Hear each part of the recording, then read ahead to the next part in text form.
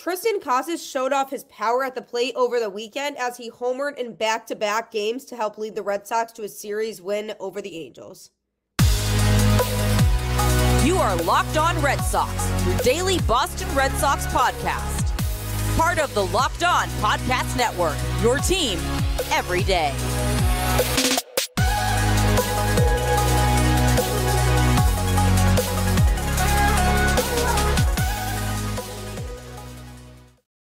Hello and welcome to Locked On Red Sox, your daily Boston Red Sox podcast, part of the Locked On Podcast Network, your team every day. I'm your host, Gabby, former ESPN social media associate and currently the host of the Boston Balling podcast as well, and also known to some as Red Sox enthusiast, which is why I am here to bring you the latest in all things Boston Red Sox, Monday through Friday, straight to your favorite podcast feed. And you haven't even heard the best part yet? It's free. If it's free, why not take the opportunity? Might as well start your day off the right way by tuning in to Locked On Red Sox, part of Locked On, which is your team every day. From brakes to exhaust kits and beyond, eBay Motors has over 122 million parts to keep your ride or die alive. With all the parts you need at the prices you want, it's easy to bring home that big win. Keep your ride or die alive at ebaymotors.com.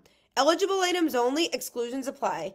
eBay Guaranteed Fit, only available to U.S. customers.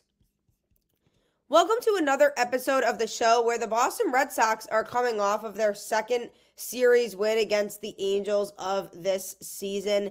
This team seems to like playing against them, and lots of good things to be of note from this series, including Masataka Yoshida crushing his first home run of the season on Sunday when the Red Sox won 5-4. And that was really nice to see because he's been struggling at the plate, really struggling to see the ball and make the type of contact that he wants. He was generating a ton of weak ground balls, recording outs, and not really being the Masataka Yoshida that people want him to be. So he crushed his first home run of the season on Sunday. And it was nice to see because he definitely needed a confidence boost. And I'm hoping that him going deep now allowed for him to be able to develop some confidence that he might have needed moving forward. And the thing with Yoshida is there's a lot of expectations on him because the Red Sox signed him to a pretty big contract when he got here. So people know that there's pressure on him to perform, and you never really know with a player coming over from the Japanese league if his skills are going to be able to translate in the majors or not. And last year, he started off very strong. His first half of the year was really good at the plate, having all-star caliber stuff that he was bringing on a daily basis, to then slipping a little bit in the second half. After the all-star break, he really did start to struggle offensively, and people were saying, is this really the Yoshida that we're going to see moving forward? Can he make contact with the off-speed pitches, or does he really rely on just the fastball? And when he crushed the home run, he ripped an off-speed pitch that was a little high, and he was able to adjust and get it out of the park. And that's what we like to see from him. Hopefully it leads to good things for him moving forward. And also, Tyler O'Neill, just continues to make history for the Boston Red Sox. He now has the most home runs ever with 7 through a player's first 14 games with the franchise. He's so good. He crushed that 7th home run on Sunday in the Red Sox big win. Now, for O'Neill, he came in here hoping to stay healthy because for him, health was the biggest thing, and can he stay on the field? Because we've seen in past years him not be able to stay healthy for the majority of the season. And I was like, he's going to be able to bring very good defense here. His offense should be able to keep up because his bat is great for Fenway, but can he stay healthy and stay on the field all year long? And so far, he certainly has done exactly that. He went 2 for 3 in the Red Sox win on Sunday with that home run, an RBI, and a run scored.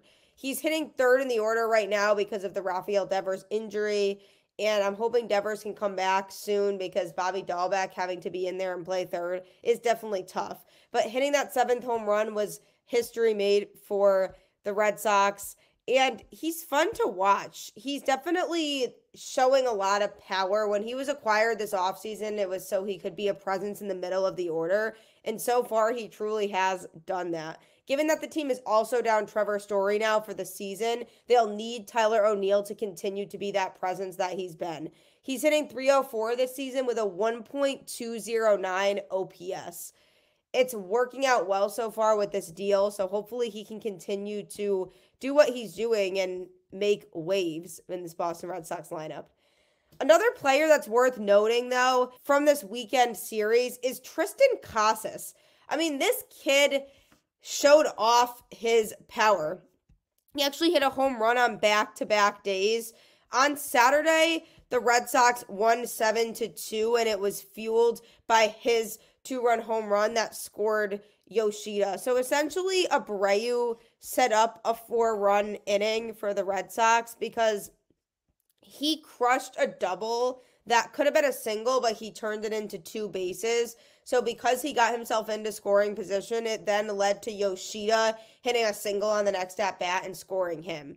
And then Triston Casas comes in and crushes a 429-foot mammoth home run to score Masataka Yoshida. And then later in the inning, Rafaela reached on an infield single to shortstop, which scored Emmanuel Valdez after he doubled in the same inning. So the Red Sox started off really strong on Saturday with the 4-run first inning, and they never really looked back. They grabbed the victory 7-2, and it was nice to see because the previous day, the Red Sox did absolutely nothing offensively. They lost 7-0. It was a pretty pathetic showing in all facets for the Red Sox. Lots of defensive miscues that caused the Angels to score some runs, and the Red Sox only had 3 hits total in the game. So it was definitely not ideal for Boston, and the defense was something that they seriously needed to clean up because it's not good when the Red Sox are consistently giving up runs because of their bad defense. And I feel badly for the pitchers because it's really not as much on them. For example, in that 7-0 loss, Tanner Houck got the start and he went 5.2 innings, giving up 12 hits, 7 runs, but only 4 of those runs were earned. The other 3 were unearned runs because the Red Sox just had too many defensive errors. And if a pitcher can't rely on the guys around them to help them get out of innings, then that's just not a great look for the Red Sox as a whole. David Hamilton made a lot of miscues at shortstop. Emmanuel Valdez made some miscues at second base. Bobby Dahlbeck playing third in general is tough, but once Devers comes back, hopefully that's fixed. And a couple mistakes in the outfield. When they bobble balls in the outfield, it doesn't work out well for the Red Sox and usually ends up causing either a run to score or the runners to advance to the next base, which sets them up better to score on the next at-bat. So lots the Red Sox had to clean up on Friday.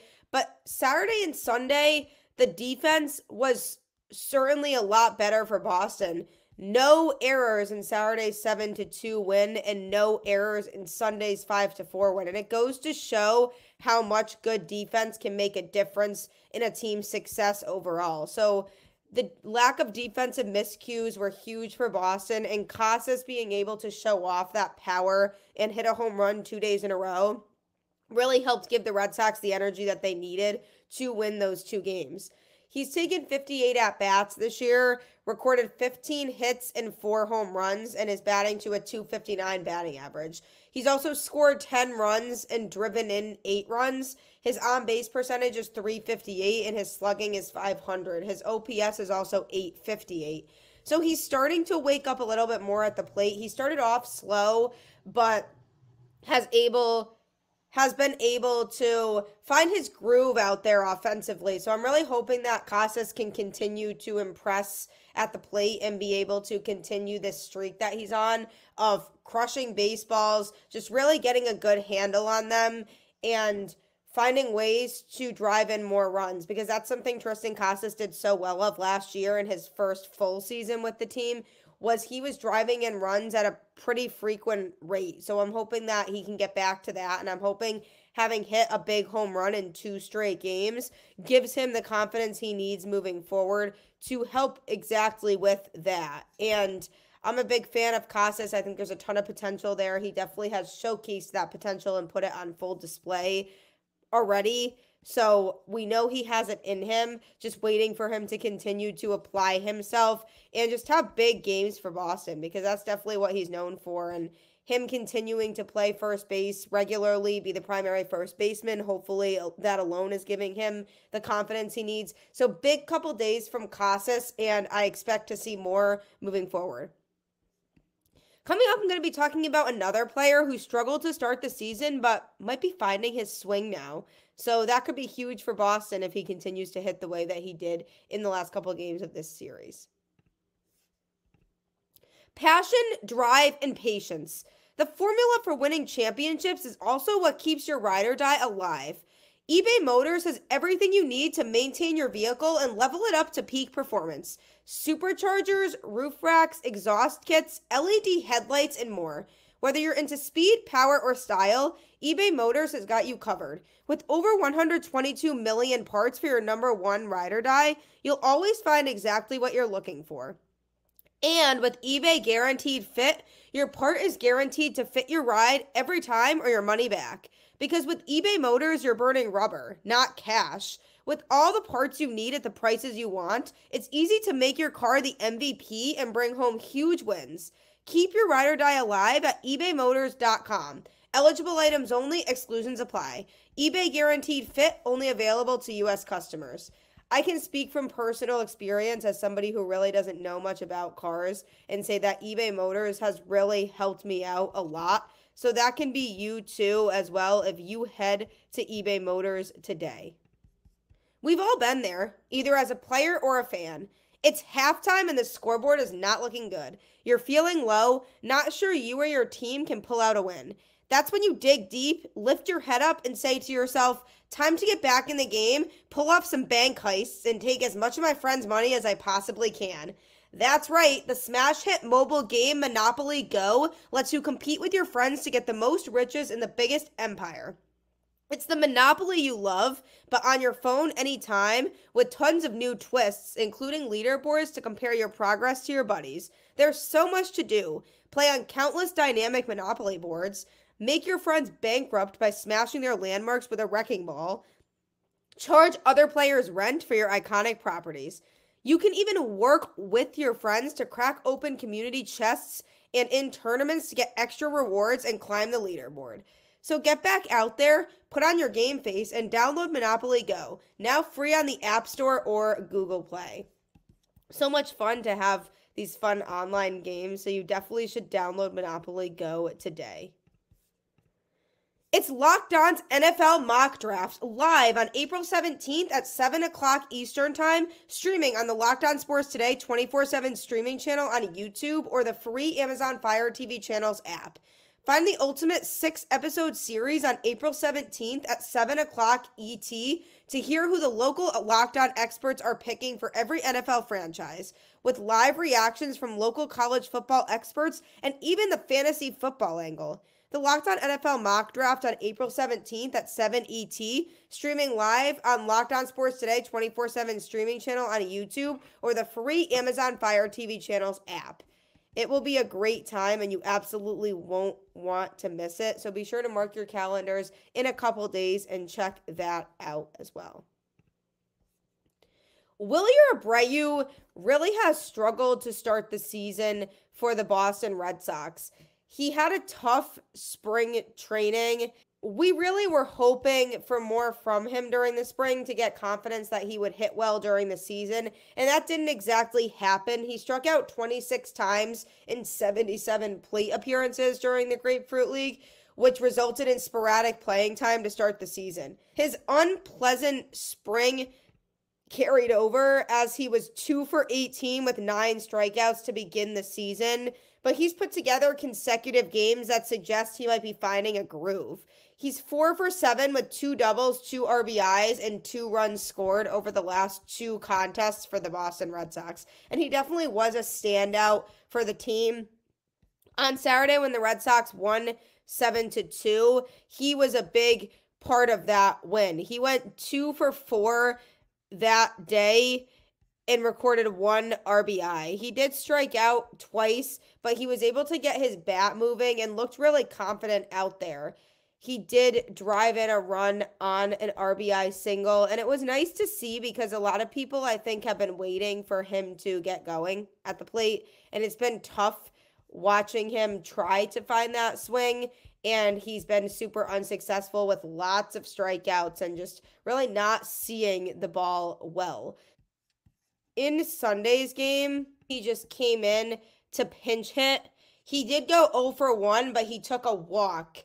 And that was at least promising to show that he's finding his groove and being disciplined, because the Red Sox did take a lot of walks in Sunday's contest. A couple of those walks did come around to score later on in the game.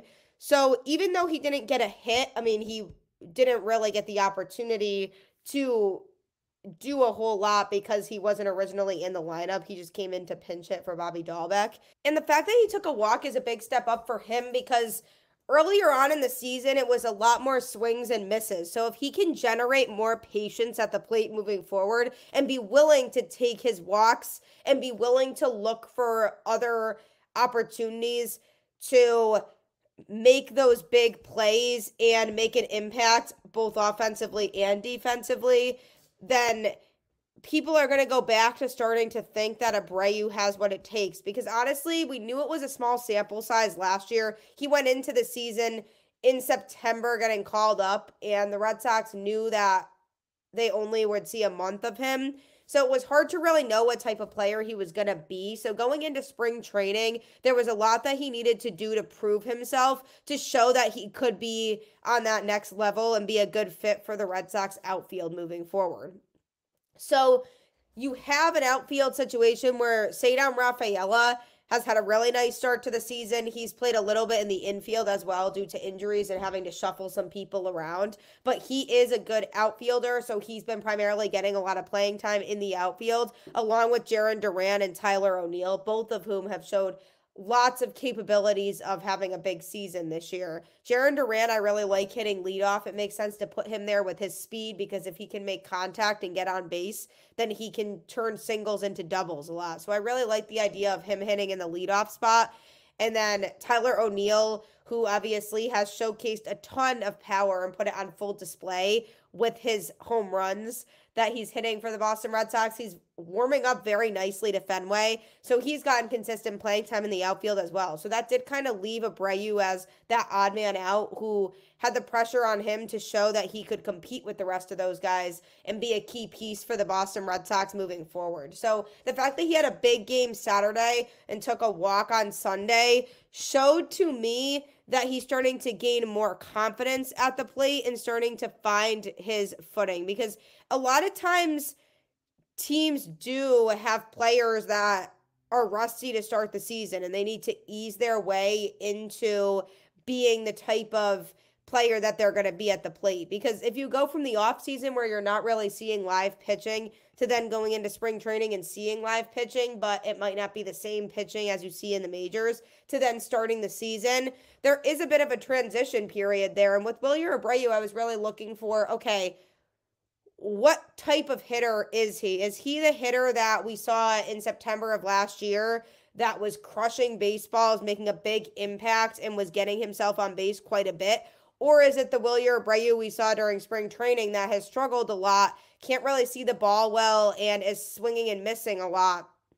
It's hard to really know for sure still, because it is still April. The Red Sox haven't played very many games yet. But what I can say is that was very promising stuff from him, especially on Saturday, and the impact that he was making in a variety of different ways. He's not just relying on hitting the home run like some hitters do. He can hit the ball to various parts of the ballpark, and he was making his presence known. And that's what this outfield group of Red Sox players needs to do, is make an impression when they're out there, or else they will be the first one to go when Refsnyder comes back, and the Red Sox need to make room for him on the roster, because Refsnyder is good to have because he's a great utility player as well. So I feel like the Red Sox will want him to have the playing time when he comes back. So Wilyer Abreu could be the one the Red Sox either send back down to AAA or possibly just DFA if they don't feel like there's a spot for him on the team. So this is crunch time for Abreu, and I'm hoping he's able to figure things out and he use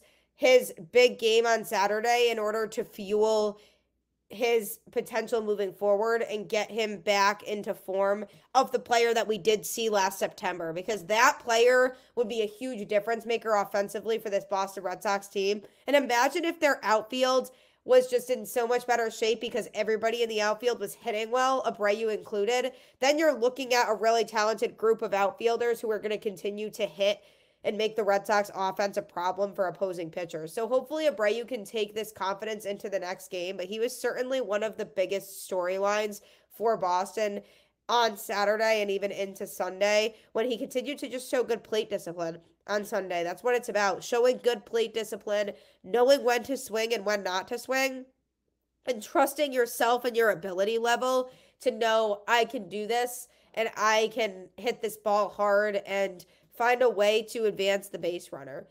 So good for Wilyer Abreu. It was nice to see him get off his feet a little bit and find a way to get himself a couple hits, because it was tough to watch him prior to that and he was really struggling. So hopefully this fuels something special for him moving forward. Coming up, I'm going to be talking about a pitcher who made a start for the Boston Red Sox over the weekend and was in conversation before the season started to be a starter, but he ended up starting in AAA, and he looked good in his start. So that's coming up next. Wouldn't it be great if you could see all your investment and retirement accounts in one place? I've been using Yahoo Finance, our sponsor today, and it's an absolute game changer. With Yahoo Finance, you can consolidate your views from multiple accounts into one hub and access the expert analysis you need to tend to your entire portfolio with confidence. For more than 25 years, Yahoo Finance has been the brand behind every great investor. For comprehensive financial news and analysis, visit the brand behind every great investor, yahoofinance.com, the #1 financial destination, yahoofinance.com. That's yahoofinance.com. Head to Yahoo Finance today and let them seriously change your life for the best. Locked On has launched the first ever national sports 24/7 streaming channel on YouTube, and now it's also available on Amazon Fire TV in the free Fire TV channels app. Locked On Sports Today is here for you 24/7, covering the top sports stories of the day with the local experts of Locked On, plus our national shows covering every league. Find Locked On Sports Today, now available on the free Fire TV channels app. It's really great for Locked On because nobody else has this. We are the only network with a 24/7 sports streaming channel. So you can stay caught up in everything going on in sports no matter where you are. So subscribe to Locked On Sports today. As the Boston Red Sox look ahead to a 4-game series against the Cleveland Guardians starting today on Marathon Monday. Happy Marathon Monday, by the way, to all of you in the Boston area. The Red Sox do have their yearly early game for Patriots Day. Hopefully the Red Sox can start the series off strong with a win against Cleveland. And we'll see how the pitching holds up in the series, because the Red Sox starting pitchers still remain with the lowest ERA in baseball right now. It seems a little more lopsided than that, but it's really because their defense has cost them a lot of runs. And when you look in the grand scheme of things at how many runs the starting pitchers were responsible for, it really wasn't that many. And I'm hoping that trend continues. Cooper Criswell certainly continued it on Saturday in the Red Sox 7-2 win over the Angels. He pitched 4 innings, giving up 5 hits and 2 earned runs. He also walked 1 batter and struck out 4. It was nice to see him have a good start. He got called up from AAA after Nick Pivetta was sent to the injured list, and they're thinking it's a temporary thing and that Pivetta should be back soon. But in the interim, Cooper Criswell got the nod and came in and started on Saturday and looked good. And the Red Sox needed a good start from him. I was hoping they would have him go through 5 innings, but he did only pitch 4. I think they didn't want to stretch him out too much because he isn't quite used to that yet. So I bet the Red Sox, maybe in his next start, allow him to pitch a little bit deeper into the game. But he did do what he needed to do for 4 innings. He pitched to the tune of a 4.50 ERA, only in that one game that he's pitched so far. So a very small sample size so far with him. But if this small sample size and what we saw on Saturday is any indication of what's to come with him, that's great. He had a really nice variety of pitches that he was using to keep the opposing hitters on their toes. And one thing I like about this Red Sox starting rotation as a whole is they seem like there's more rhyme and reason to what pitches they're using when. One thing I noticed last year was that the Red Sox didn't really have a legitimate strategy towards figuring out what pitches to throw. It was more whatever they felt confident in at the time they would throw. And that strategy didn't always work. It got the Red Sox starters out of games earlier because they became very predictable with opposing hitters, and there wasn't really as much of a rhyme or reason to what they were doing. Andrew Bailey runs a system that to me seems very cohesive. Every starter is on the same page. He's working to their strengths and having them utilize their best pitches the most, and then growing the rest of their outing with pitches that they also have up their sleeve that are good, that can help throw off hitters and change up what they're throwing. So I really like the way Andrew Bailey is elevating and focusing on the individual strengths of each starter in this rotation. That's going to pay dividends for the team later on. And it was really nice to see Cooper Criswell go out there and shove for the 4 innings that he was out there. And I'm hoping that definitely continues for him because the Red Sox definitely could absolutely use more good starts from him. And who knows how many more starts he's going to make when Pivetta does come back. He's presumably going to go back down to AAA and be able to showcase his stuff there. But it's nice that he's getting his feet wet and getting that big league exposure, showing people what potential he does have.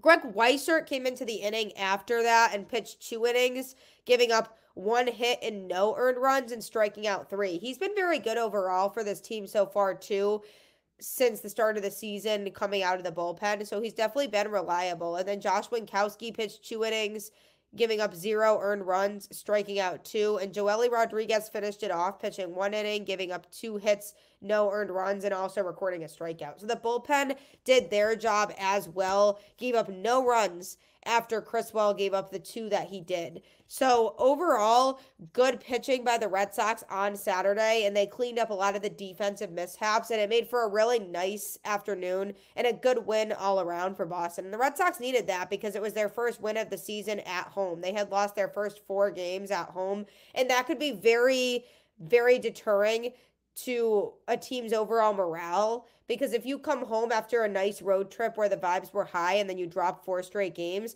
it definitely is hard from a morale standpoint after that to rally the team to continue to do what they're doing and continue to hone in on their strengths and play with confidence and play with promise. And the Red Sox definitely looked like they played with promise on Saturday and also on Sunday. And Cooper Criswell, I definitely want to see more from him, see him continue to utilize multiple pitches, especially those off-speed ones, and be able to fool hitters. And I liked the immediate confidence that he showed, because it could be scary when you're making your first start of the season for a team that you haven't played with before.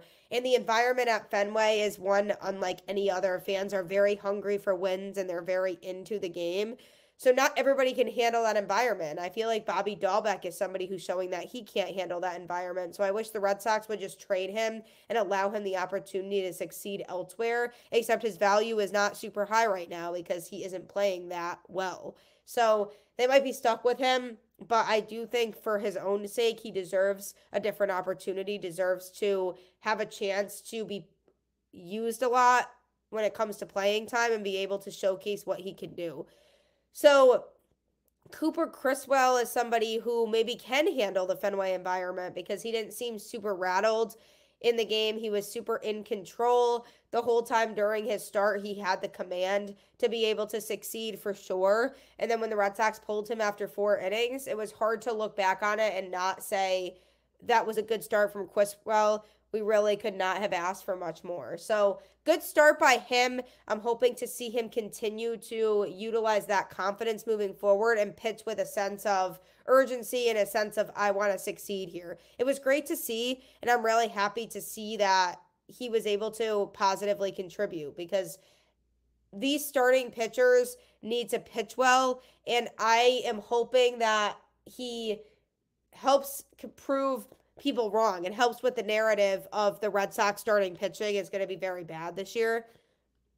So far, they have not been. And that's just another start that made us feel confident in what the Red Sox are doing. So hopefully moving forward, they can continue to not have as many defensive mishaps. I'm hoping David Hamilton can grow at shortstop the more time he spends there, because now with Story out for the season, the Red Sox might end up utilizing him for the majority of the season moving forward. Vaughn Grissom is expected back soon. He's in the middle of his rehab assignments right now. He likely will play second base when he comes back, because that's the position the Red Sox originally intended for him to play. So him playing second base and then continuing the platoon at shortstop seems to be what they would want to do right now. But they could give Grissom some reps at shortstop too if they feel like defensively it would be better than what they have out there now. So we'll see. Grissom should be back very soon. I'm excited to see what he has as well when he comes back. He was a very highly regarded prospect in the Braves system. There's just so much talent over there. So when he comes back, hopefully the infield will be cleaned up a little bit in terms of defense, but I'm hoping David Hamilton and Emmanuel Valdez can figure out defensively how to make the right plays to put this team in a place to succeed and back up the pitchers in the best way that they can. Go Red Sox. Lots to be excited about as we head into the Marathon Monday game very soon and the start of another new week for the Boston Red Sox. So will they win the series? Time will tell. Let's hope so. Let's at least hope for a split in the 4-game series. So as always, go Red Sox. Keep the faith, and I will catch you on the flip side.